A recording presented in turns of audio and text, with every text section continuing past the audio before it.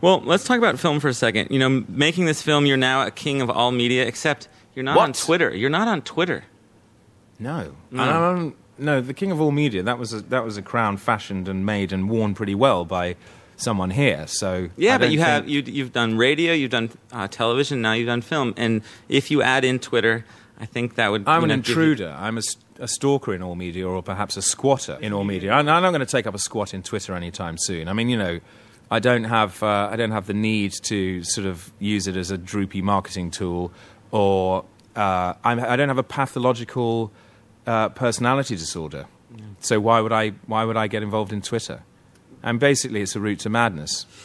It's it's great fun to watch happen and pick up bits of, but I think compulsive Twitterers are the closest to people who actually advertise themselves as psychopaths.